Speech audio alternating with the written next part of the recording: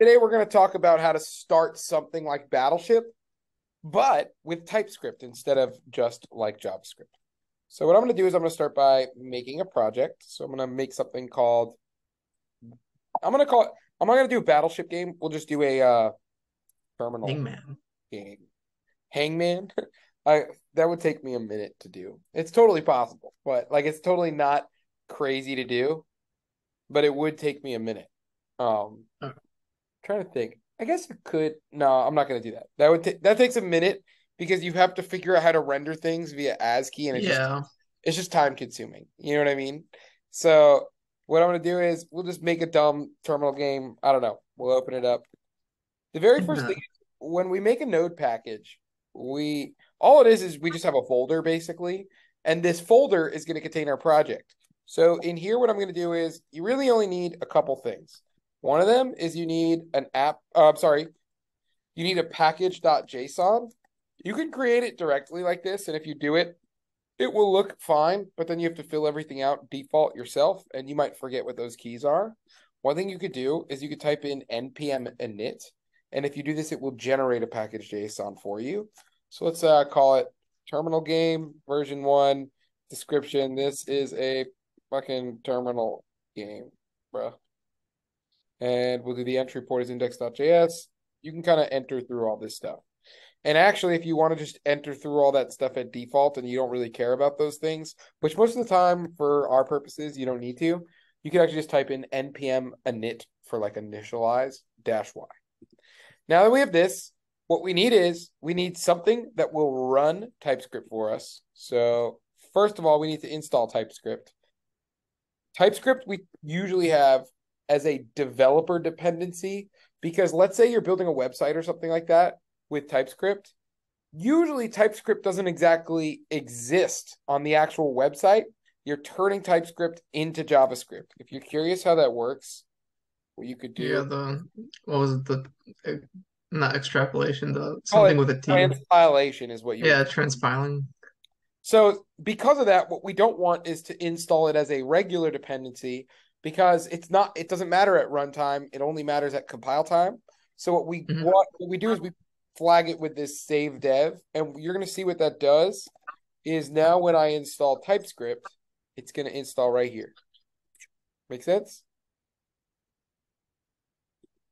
Dev dependencies is the keyword there.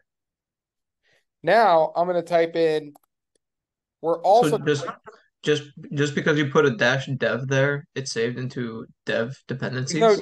yes, the dash dash save dev. I think you also could do like I'm just going to do this for fun. Let's say I do save. I think you could also do dash capital D, but I'm not sure. We'll try it. Let's try it with our next one, which is TSX. TSX is how we're going to run our TypeScript. It's just the easiest way. I'll show you Oh, what nice. TSX, it just allows us to, let's say I have like an index.ts here, and I say, let's go const say hi to person, which is a string, and then we'll just do console.log person. If I try to run this with like Node, Node does not know what TypeScript is. So if I type in node index.ts, it just explodes. It's like, what the fuck is going on?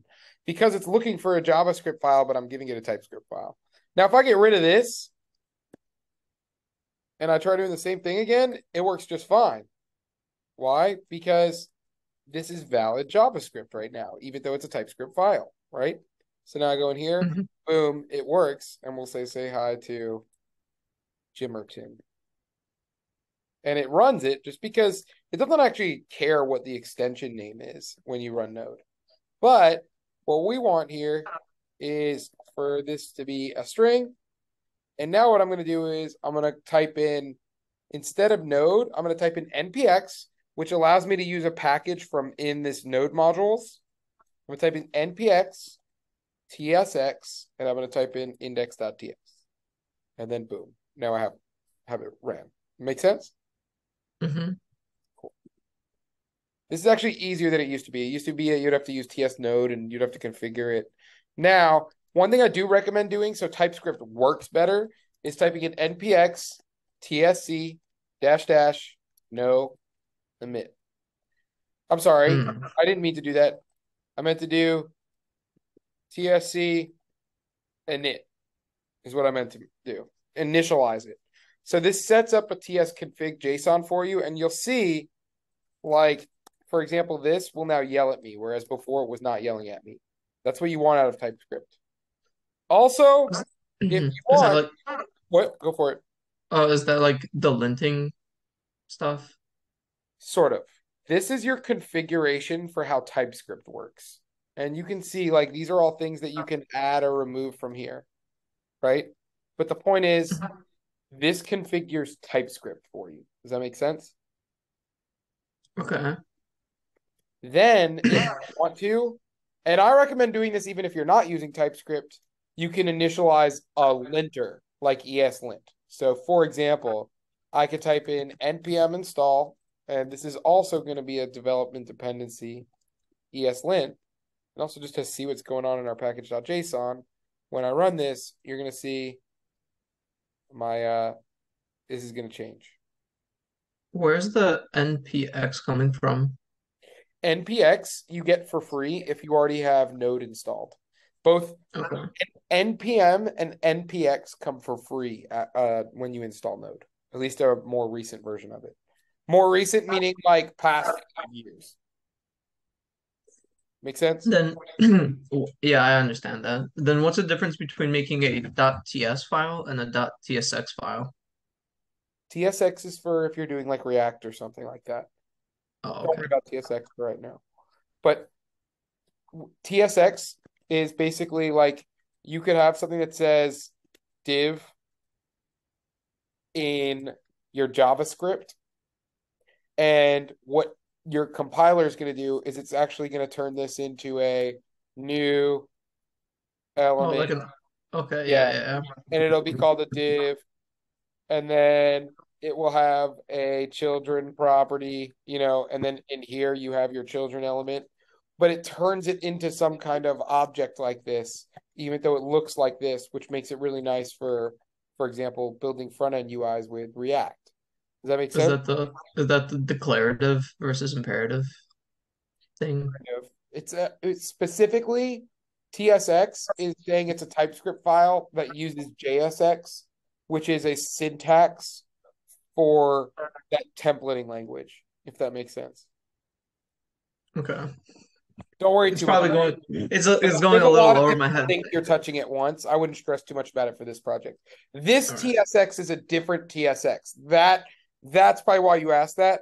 This TSX is not for a .tsx file. This TSX is just a way of running TypeScript. It's different Okay. from when you name a file .tsx. All this does is just compile TypeScript. That's all that it does. Okay.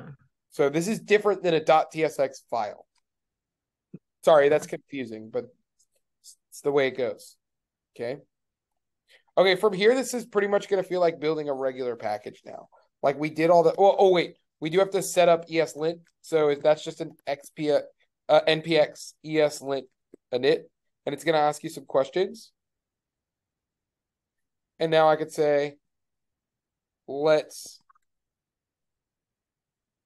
check syntax and find problems is what I normally do. We could use import export. We use none of these. It does use TypeScript, and it's going to run on Node and not in the browser in this case, because we're literally running it from our terminal, right? Yeah. Boom. And I'm just going to click yes. I will use npm. And boom, I did all this. Now we have ESLint. Now, ESLint and TypeScript both check different things. So, like, TypeScript will check this kind of shit, like your type system. So if I go here and I pass in a number, it's going to say, hey, you fucked that up. Does that make sense? Okay. However, if I create a variable and I don't use it, and you can hover over this, the thing that it says is breaking right now is this ESLint rule, no unused variables. So both of them are good. I like using both of them. Okay, now that we got that out of the way, let's start doing shit. So I'm going to go here and I'm going to download some sort of like TypeScript, CLI. No, TypeScript. We'll do read line. node or something like that. I don't know which one to use. I think most people use readline sync, so I should probably just use that. So what I'll probably do is just do an npm install readline sync. Now this is a regular npm install, and what you'll see is instead of going in dev dependencies, it goes in the actual dependencies. So let's see, I'll close this out. Don't save it. Don't save it. And if I go to package.json, you'll see that now in the actual dependencies, it has readline sync. Does that make sense? Yeah. Okay. Also, I will likely add the types package for that. A lot of the default node packages want this. Otherwise, you don't get TypeScript working out of the box. So now, oh, actually, I should have switched this into my dev dependencies instead. Because again, those types don't matter for the actual runtime. And now that I have this, now I should be able to start doing shit. And it will be nicer to work with because I downloaded those types. So let's just play around with it. I'm going to type in import from readline sync. And you're going to see now I can kind of explore what's going on here. So I can see what I get. I get a key in, I get a key in pause. I get a prompt CL, question email, question new password, set default options. These are all functions that I can call. Anything confusing here? No. Cool. So I think the good ones to use are like, let's try key in. And all that I'm going to do is I'm going to type in console.log. Welcome to the cool game. And then we're going to say, press any key to continue. Okay, so I'm just going to call key in here, and we're going to see what happens. So I'm going to try and run this file. How am I going to do it? I'm going to type in npx, tsx, and I'm going to type in index.ts. Now that I run this, it says, welcome to the cool game. Press any key to continue. I'm going to press I. I do that, it's over. Make sense? Okay. So is that just waiting for Keen's just waiting for you to press in any I key and believe that key so. gets stored? And you could look and see A is actually one of the nice things about TypeScript is now it looks like maybe it gives you the value of that. So for example, I have a hunch it's actually going to give me that value. I'm not sure. But if I go here and I press I, it says A is I. So I've typed in I. And so you do get the value of that key as well. But you could also just kind of use it as a pause. Does that make sense? Yeah. I think there might be a way to do it without actually displaying the letter. Key in pause is probably what you want there, actually. I'm willing to bet if I did key in pause here, now I imagine it won't like show the letter. Another thing that you could do is if you don't want to keep typing in npx tsc, the name of the file, you could make a script. So I could just type in, let's go ahead and make a script called start that shit. And in here, I don't need to precurse this with npx. I could actually just type in tsx index.ts. And if I do this, now I could type in like npm run start that shit. And I do this, and now it runs the game. Does that make sense? Yeah. Cool. Sweet.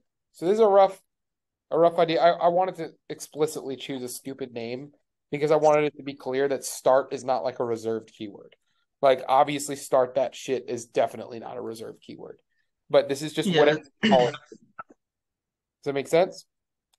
Yeah. I think I'm familiar with that from like Maven, where you can just write like build clean. Is that where you like put those scripts? Yep. So now from here, it's just build a game. So let's make a silly game, and then I'm probably going to stop it. So that way I don't take up the whole class. But like, let's just make a stupid game. Like a number guesser? Yeah, sure. And that's a great idea. Okay.